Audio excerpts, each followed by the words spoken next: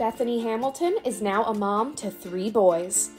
The 31-year-old professional surfer welcomed her third son, Micah, with hubby Adam Dirks on Valentine's Day. Adam revealed the big baby news in a sweet YouTube video, telling fans that Mama Bethany is healthy and happy. Baby came last night on Valentine's Day. His name is Micah.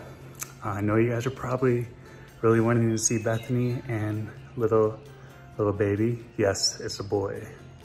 Found out it's a boy. But yeah, they're resting, sleeping. The boys have been excited. We made birthday cookies. Now they're going with grandma to go play. Yeah, everything went really smooth. Mama's happy, she's healthy. The lovebirds are also parents to kiddos Tobias, 5, and Wesley, 2. Bethany, who lost her left arm in a 2003 shark attack when she was just 13, announced she was pregnant back in October, with an adorable video with her 2 sons hugging her baby bump on her Instagram, with the caption, "Grateful for more family fun to come."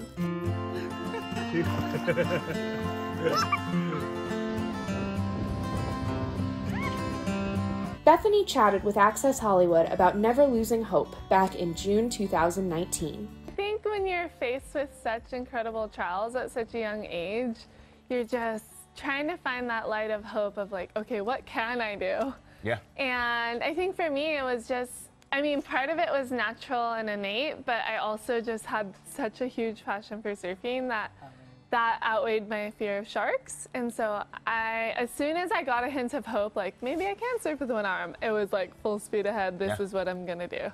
What was the hint of hope?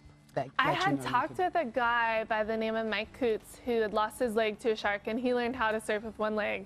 And he had gone surfing, and he's like, it's totally possible, you can stand up with one arm, like, I know you can. And then after that, it was like, okay, I got in the ocean as soon as the doctor would allow me. Actually, a day before he said I could.